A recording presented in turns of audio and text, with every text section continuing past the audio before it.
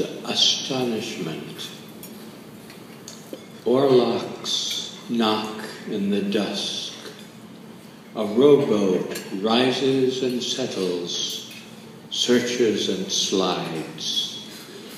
Under a great eucalyptus, a boy and girl feel around with their feet for those small, flattish stones so perfect for scudding across the water.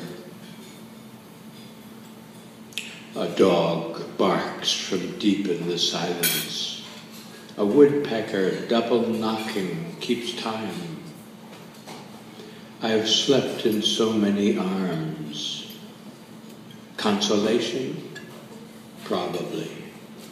But too much consolation can leave one inconsolable. The water before us has hardly moved except in the shallowest breathing places.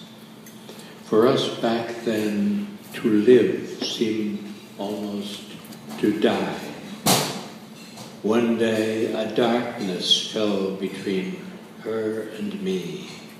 When we woke, a hawthorn sprig stood in the water glass at our bedside.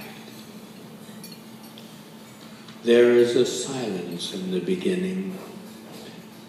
The life within us grows quiet. There is little fear. No matter how all this comes out, from now on it cannot not exist ever again. We liked talking our nights away in words close to the natural language which most other animals can still speak.